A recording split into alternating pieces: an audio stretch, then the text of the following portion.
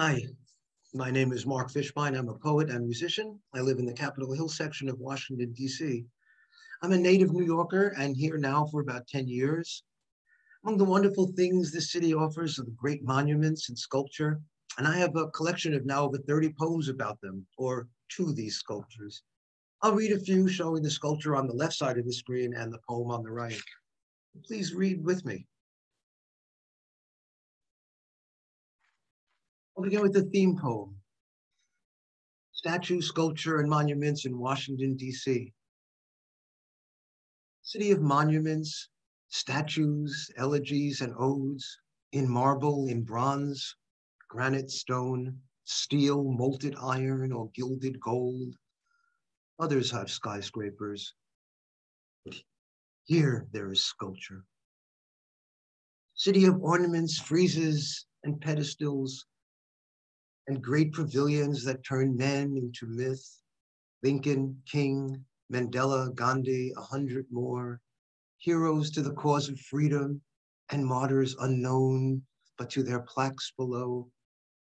Among the eagles, lions, and pagan beasts that will outlive us as we become the ancients and join the litanies of fallen empires.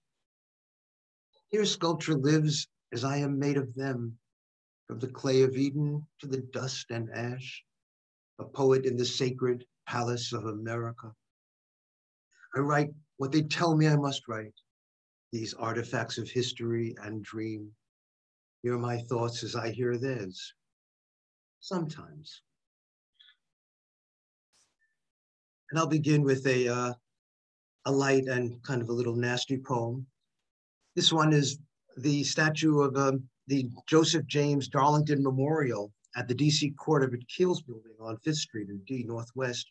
It's made of gilded bronze, and the inscription below the base reads, "This monument has been erected by his friends with the sanction of Congress in the memory of Joseph James Darlington, 1849 to 1920, governor, teacher, lover of mankind."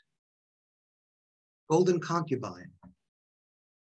James Darlington, lawyer, teacher, writer of laws, poor fellow.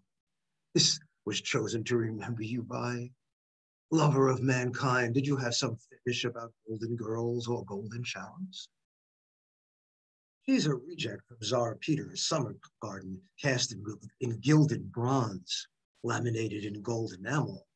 Their statues are the real McCoy in 24 carats. When any naked golden away, well, we men have a momentary lust. How many have sprayed their territory and howled to claim her as their own? It's shameful. Yes, we objectify her and urge to mate. Bad habit.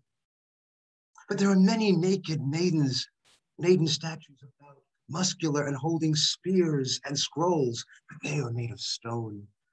Gold skin is soft as peach and smells of mandrake. Say, if we met at the bar, her and I, and the form, we'd hit it off and go to the Intercontinental, get a cozy room. The act will be perfection. The fawn will fall asleep in our arms. And above all, she's got the sanction of Congress, that club of old men who dream of golden girls.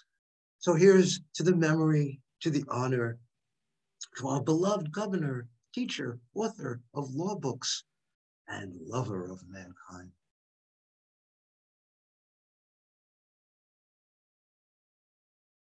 Korean War Memorial, the Forgotten War. These giant soldiers, I pass them in shape with fear, heaped in ponchos like Praetorian guards, spread out amongst the rice paddies in a disobedient province. Who remembers why they must kill or be killed as fate allows? Who remembers this war who wasn't there or lost a son, a brother, a father?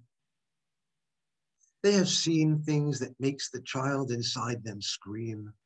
I look into the blank eyes of these stone men and feel shame, shame that they will have limbs blown away or faces, and nothing will have changed since they left here. These were boys when they were called to the war machine. comrades in arms. Around them, cities were bombed to ashes and populations sent to the firing squad. You can feel that every moment is an eternity. Mouths dry with anxiety, the smell that fear puts in sweat.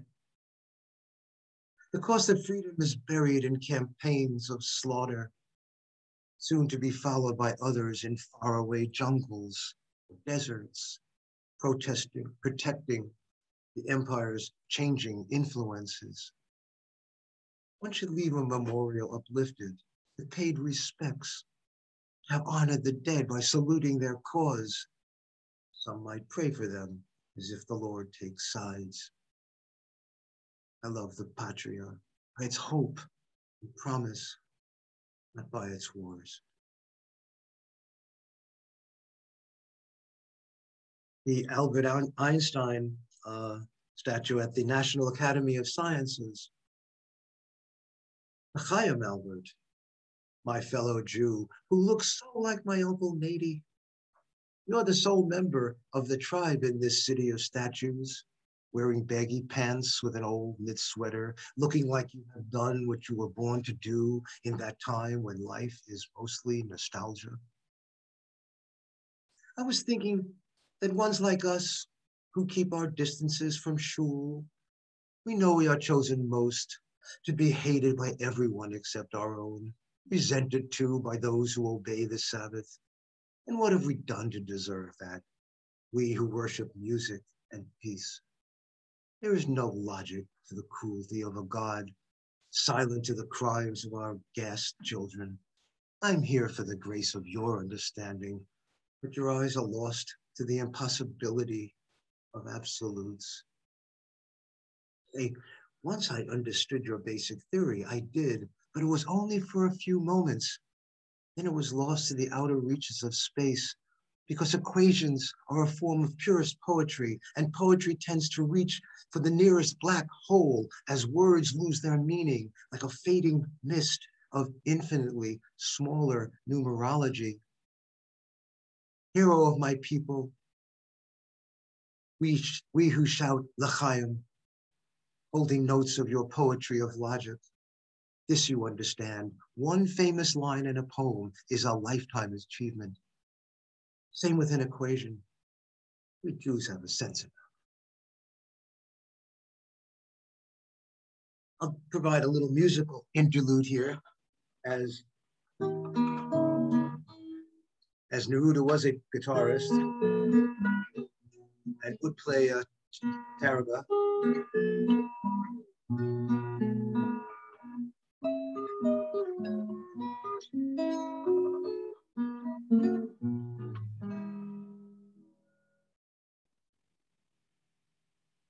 This is to Buster Pablo Neruda in the lawn of the Organization of the American States. Hola, Neruda. Hola, Neruda. Hi, Neruda. I did not expect to find you back in the patio looking at a spectacular tree in your favorite season, the one which joins the fruit to earth, as I remember from Odas para Apuestos. Ay, Neruda. You know I play also like you, la guitarra. I heard you were trying to master targa as I do. Tell me, isn't it wonderful? Can I call you amigo? I beg you. You are so kind. Your face has the mystery of a death mask, every detail of the face captured in the mold, the white hot metal, now the color of pistachio ice cream, which is my favorite. I know you coached me in love affairs. Now you live inside as words live inside their endless possibilities. With you, anything is possible, like calling you the color of pistachio.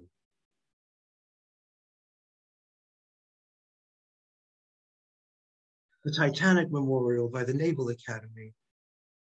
I'm dedicating this poem to a very dear friend who has died, the missing.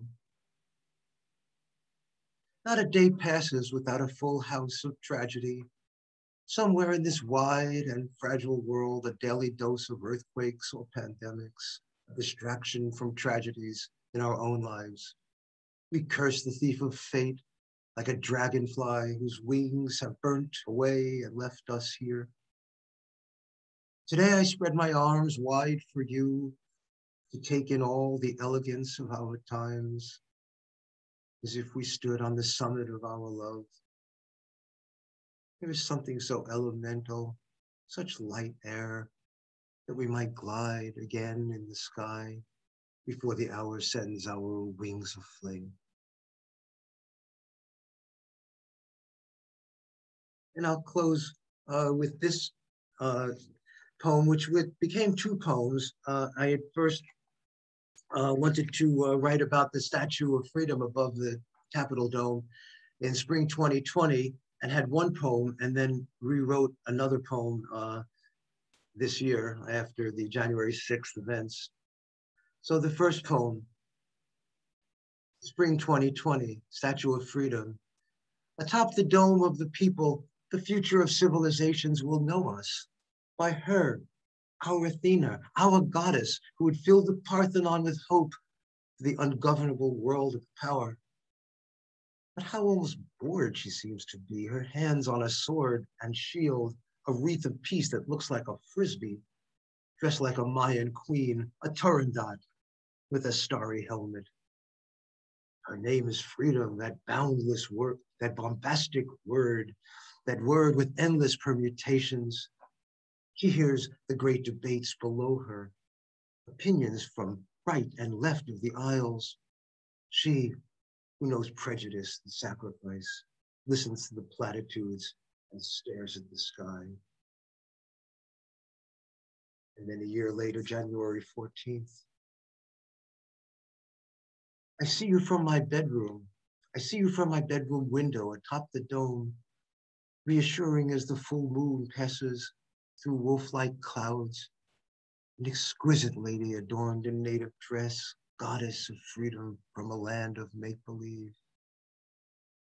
Last week, a vagabond mob was riled by rumors and lies and would burn you at the stake like a heretic queen, replace you with a white eagle soaring for revenge. Your body defiled with hysterical insurrection, shattering glass, urinating on walls, waving flags of confederacy. Now it is your very elegance, your exotic mystery, which claims the figurehead in our state of siege.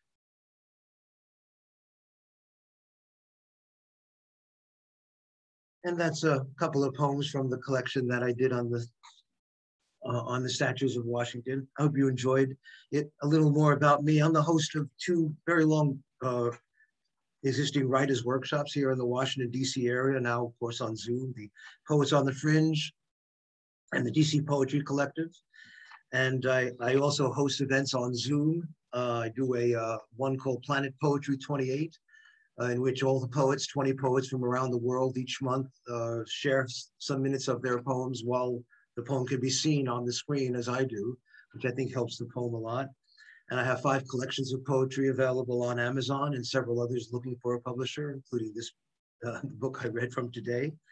And if you want to reach me, please do, very simply. I'm poetwithguitar.com. Mark Fishbein, poetwithguitar.com. And thank you all for listening, and until we meet.